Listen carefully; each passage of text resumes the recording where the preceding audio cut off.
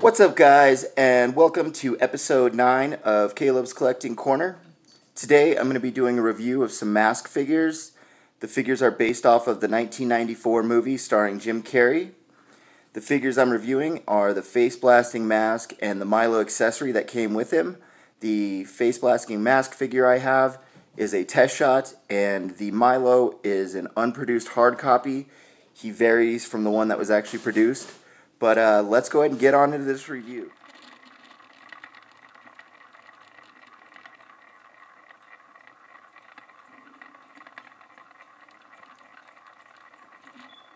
Alright, let's check out this test shot.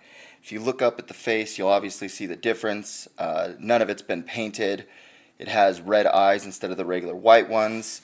Obviously none of it's been painted, but it does have the production colors besides those red eyes on it. Scroll it around there. Nothing really too special about it, but those red eyes. If you're unaware what a test shot is, it's actually a figure where when they're testing out the molds, they will put a random plastic in, a lot of times not even the same color that they're producing, to see if it fills in all the little holes and the gaps to make sure that the molds are good.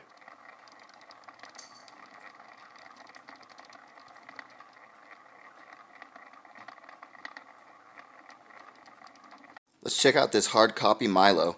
If you look at the difference on the figure, that has a real long tail. On the produced one, has really buggy eyes. Here is the unproduced version, and he's got just regular eyes there. Go around to the front of the face, as you'll see, and then on top, the spots are even different the way it was painted. But this was the version they did before they decided to do the popping out eyes that he has right here. Let's see, bam, there you go. So yeah, this is the unproduced hard copy.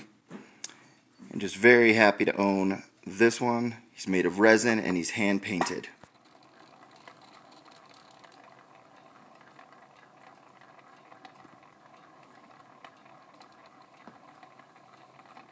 Alright, that was my review of the face blasting mask and the Milo prototypes that I own. I also happen to own a couple other mask prototypes. They are from the cartoon that was released later on, where the toy line continued on. I actually own an unproduced figure from the toy line. That's one of my favorite figures I own that I'll be doing in a further video. But thanks for checking out the video, guys. Like, share, subscribe, and we'll see you next time on Caleb's Collecting Corner.